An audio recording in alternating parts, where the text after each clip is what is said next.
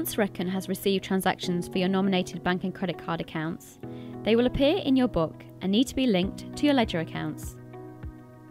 Firstly, the BankData record owner must log into the Reckon One book and go to Banking and Bank Connections. At this stage, only the BankData owner will see the newly connected bank accounts. Here you'll see accounts for which Reckon has received transactions, where you have a number of sources for your accounts. Transactions may not be available from the same date, so this process may take a couple of days. Direct feeds to bank accounts are straightforward. You will see the bank name, the branch code for direct feeds, or Yodlee ID for alternative feeds. Your account number with only the last 4 digits showing, and a hyperlink to link the feed to a ledger account. Click on it. To the left, we'll open a list of bank and credit card ledger accounts in your book. Choose the appropriate ledger account for this feed. If the ledger account you expect does not show, then you've not created it yet, and you should do so now.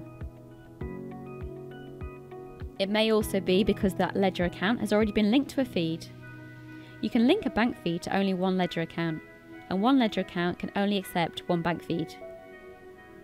Please note that the default account cash, although listed on the bank accounts list screen, is not a bank account and cannot be linked to a bank feed. Yodlee feeds have a couple of differences. Firstly, you may have more than one entry for your Yodlee feed, as Yodlee will pick up all the accounts on the type, either bank accounts or credit card accounts, available on your login. You will see the bank name and then your Yodlee ID. One of your account numbers with only the last 4 digits showing, then there will be a separate entry for each of these accounts, and the hyperlink to link the feed to a ledger account. When the first transaction has been received on all your bank and credit card accounts, and each has been linked to a ledger account, your book is receiving all transactions you expect.